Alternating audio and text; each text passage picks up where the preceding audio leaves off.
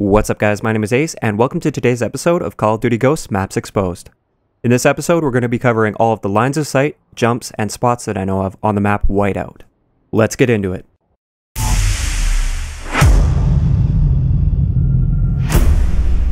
Okay, so starting it off, as always, we're going to cover domination capture spots. For the A flag, I love capturing it just right here because it gives you a lot of cover from the guys on the ridge there, and it also gives you a little bit of cover from the top window of the boathouse. Moving on to the B flag, this is one of the most difficult flags to capture in the game sometimes because it's such a tight area and it's really easy to get naded or stunned when you're in the B flag area. What I like to do most of the time is basically just stand up and fight, so I just want to stay on my feet and mobile and just make sure I'm looking in the direction that the enemy should be coming from and try and fight it out. And a lot of times I like to just pop out and take them by surprise, but another option is to jump on top of this barrel here. And usually that's not the first place that people look, so it might give you just that split second of advantage that you need to win that gunfight against somebody coming around the corner to defend the B flag. So finally for the C flag, this one's pretty straightforward and open. I like to just basically capture it right behind the ridge here so that nobody can get a line of sight on me from way across the map there or from where the logging area is. Basically just forces my enemies to come up close to me and fight that way. But another option is to jump up on this rock next to it and capture from there. And that just might be a place that nobody really expects to look. Okay, so we're going to start towards the A flag and then we're going to do a loop around the map. So a lot of people aren't aware that you can actually jump on this vehicle here and then jump across to this roof. And then from here you can also jump to this little overhang part on this roof as well. And you can go under the sign here and you get a really nice line of sight to that ridge. Or you can also jump back this way, and from this roof you get a really nice line of sight into this area, so if people are coming through there, you can pick them off easily. For this building here, unfortunately, to my knowledge, you cannot jump from this vehicle into the window. It looks like you can, but I tried several times and I wasn't able to do it. So maybe it's possible and I just missed it, but to my knowledge, you can't do it. You can, however, jump into this window here from the ridge. Now just outside that building, you can actually jump onto this green electrical box thing right here. And from there, you can actually jump straight across to this thing. And it's really not the most useful spot. You are exposed out here. But sometimes people like to hang out here and maybe you'll use it to take one guy by surprise or something like that as they come around the corner. And you can also do it from this side by jumping on the barrel and then mantling up. Now over here is one of my favorite spots on this map to use. And it's great for defending against people that are coming through this area right here. All you have to do is jump up on top of this fence right here, and there you go. You have a really nice head glitch over top here, and you can pick people off as they come through there, and there's no way they're going to be looking there for you. And you also get a little bit of a line of sight towards the top part of the ship there. It's not really common for people to be up there, but sometimes people are there, and you can pick them off from here. Moving on to this building right here, this is a really popular place for snipers to be because it offers such great lines of sight. And while it does have good lines of sight, you're also exposing yourself quite a bit by being out in these windows. Now instead of exposing yourself in the windows there, a great alternative is to jump on top of this toolbox right here, and then you can look through this little crack in the window there, and you get a really nice line of sight into the ship, and then from back here you also get a line of sight onto that ridge where the snipers love to hang out.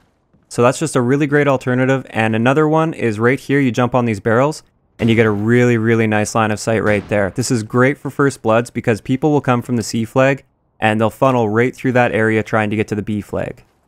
Now just outside that building here, you can actually jump on top of this big pole on the boat and you can go right up to the top of it if you want, although I don't know why you'd want to because you'll be really exposed. You can't jump to this area right here, but there is a really nice glitch spot right there. And I'm not going to show you the glitch spot though because I don't do that on my channel. If you guys want to find that, you can look elsewhere. But from right here, if you go down the pole a little bit, you get a really nice line of sight to that ridge, and all you have to do is crouch and you're completely behind cover. Now, as you come towards the C flag here, this is probably one of the most useful spots that you'll see in this video. And instead of coming around this corner and battling people on the ridge, which is what most people would do, you can actually jump right here onto this tree and then just kind of edge your way up, and there you go. You get a little bit of a head glitch over top, and you can just pick them off that way. There's no way they're going to expect you to be coming that way. So you'll take them out basically every time. Now if you're on top of the ship right here and you want to take out the guys that are in the windows of the building we were just in, instead of doing it from back here, the best way to do it is to come over here, jump on top of this railing right here, and there you go. You have a really nice line of sight over top. All you have to do is crouch and you have lots of cover, and you can pick those guys off in the windows.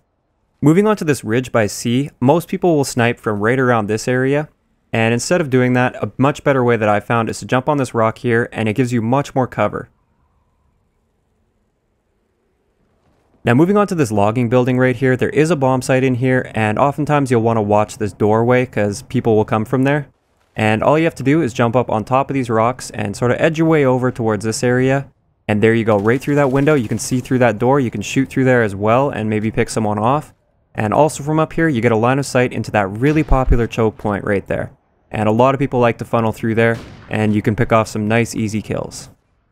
Now if you're coming from this direction and you want to jump up to there without going all the way around and jumping across, you can actually just mantle up here and then mantle again. And that's just a really quick and easy way to get up. It may look obvious, but I didn't know about it until I tested it in this video. Now over here, this is probably obvious to a lot of you, but some of you guys may not know that you can actually jump from this ridge on top of the roof right here. And then from here, you can also jump around to the other part of the roof, or you can just use this for lines of sight. And once again, I know you guys probably know this, or most of you do, but there may be somebody out there that doesn't. And from on top of this roof here, you can actually jump right inside to the second story of the log cabin, and you can get some lines of sight from there. Now, if you're on the bottom floor and you want to get to the second floor without using the stairs, all you have to do is hop up on this chair and then jump and mantle up.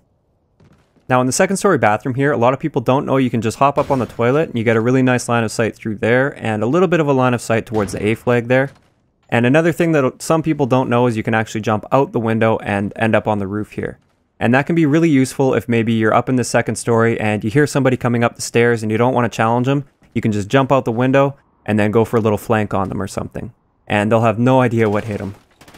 Alright, so now for my last spot, it's at the B flag, and this only works if you spawned at the A flag, because that means you have the gray uniforms that blend into the rocks. And if you hop up in this area right here, you're almost invisible. It's actually amazing how hard it is to see you. But once again, make sure you spawned at the A flag, because the people that spawn at the C flag have bright white uniforms. Alright, so that's all I have for this episode of Call of Duty Ghosts Maps Exposed. If you enjoyed, I'd really appreciate it if you'd leave me a like. I'll talk to you guys next time.